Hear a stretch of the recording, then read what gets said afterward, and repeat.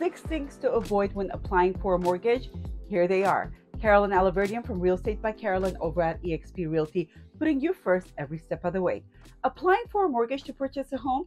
If you answered yes, let me explain what you should avoid once you start the process. It's an exciting time when you decide to apply for a mortgage loan and begin your home search. However, it's essential not to get ahead of yourself. You must keep 6 things top of mind as you go through this process. Number 1, do not deposit large sums of money without speaking to your lender about how to document. Lenders need to source your money, and cash is hard to trace in a paper trail.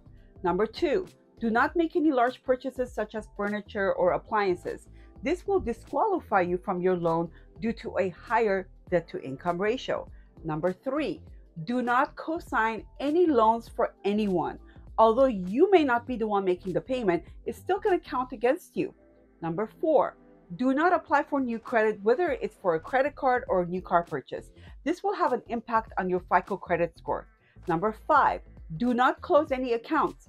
Although having fewer credit cards is going to make you a strong borrower, lenders like to see the length and depth of a borrower's credit history.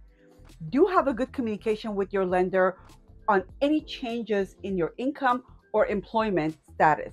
And finally, number 6, connect with a trusted industry professional to guide you through the process and help you make informed decisions to get to your goal of homeownership. Feel free to contact me on my team with any questions to get started on your homeownership journey. Thank you so much for watching. This is Carolyn Alaverdian from Real Estate by Carolyn over at eXp Realty, putting you first every step of the way.